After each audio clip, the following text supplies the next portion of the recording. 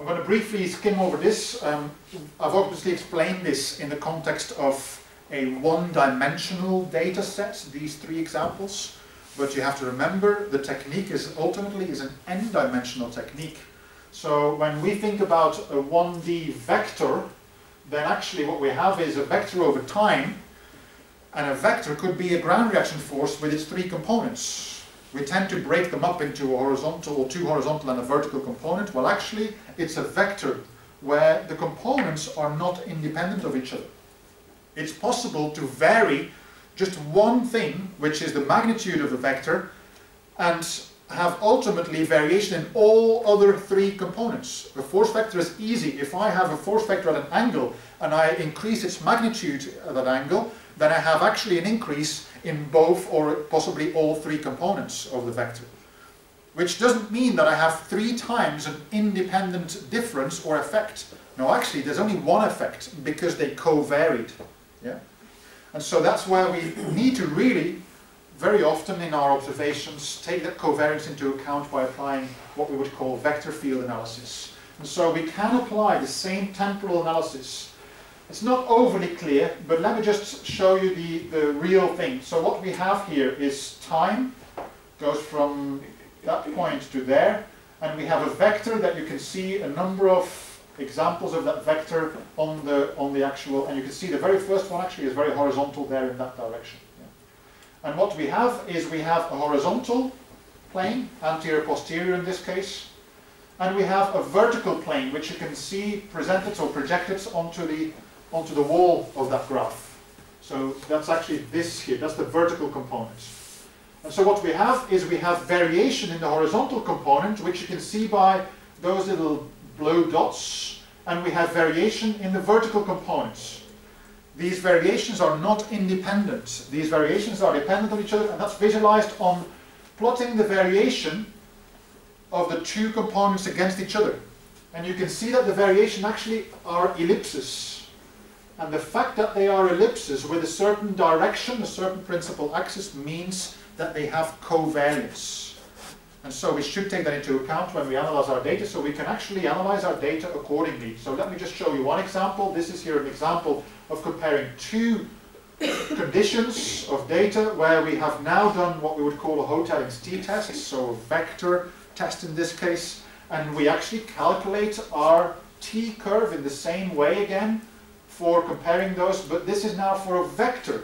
So we don't have to break them up into individual components. We can see whether the vector actually has any or justifies the rejection of our null hypothesis in any way.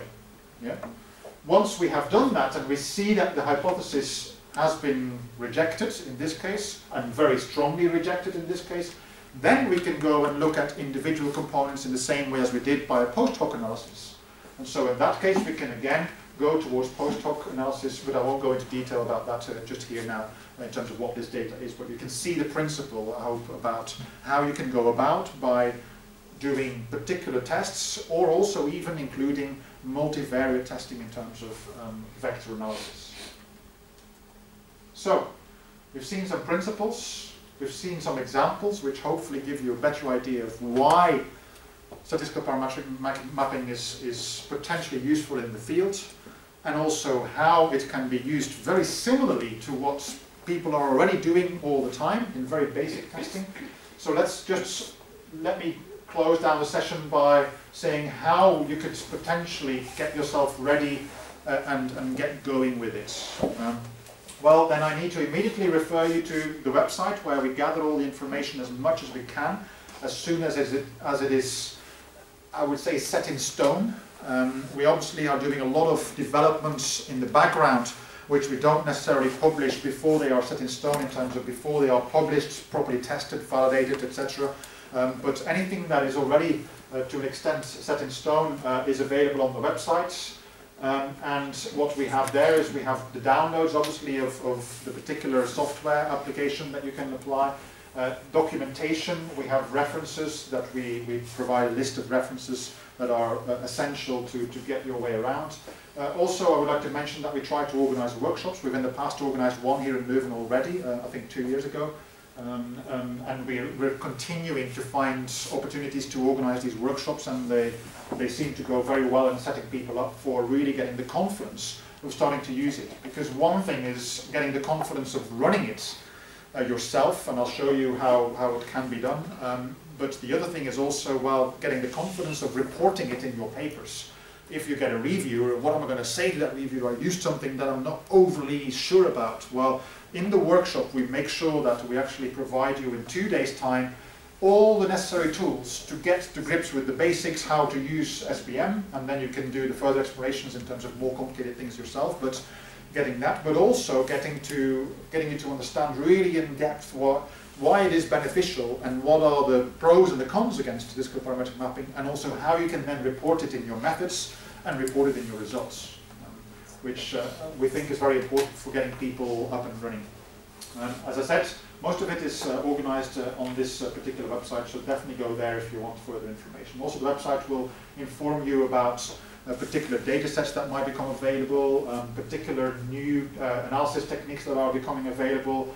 And then you might probably think, okay, right, we're talking about MATLAB and Python here. The bottom line is that when you want to learn to use SPM, actually you don't have to be a MATLAB expert. It's very basic code that is ultimately founded on 2 principles in most cases. And I'll explain you this with this example code here. So we have MATLAB code and Python code. For those people who are not familiar with these 2 packages, MATLAB is obviously something that is well known by people. Python is less well known. It's ultimately the same, but it's an open source application. So Python is free, MATLAB is expensive, and so that's why both are available. In terms of the syntax, it's very similar, but you need to be able to understand either or. So you need to have a little bit of background in Python if you want to start using it. Again, the hurdle should not be the programming or the usage of those packages, because the hurdle here, if you look at it, what we do is we first load one data set, then we load another data set. In this case, it's random data that we generate, but you could load your own data. And then those 2 data sets I want to compare with a t-test, for example. Well, then what you have is you first do your descriptives. So that's one line of code which will output all your descriptives in terms of your averages, your standard deviations, etc., that are useful. It will output that, and then you will use the output of that to calculate your inference. Now, your inference process, as I said before, is a separate process. It's actually calculating the probability of having discovered something that is different from 0 or different from each other based on the behavior of random fields, so random curves, in this case with a certain smoothness. And that's the critical difference with your standard statistics.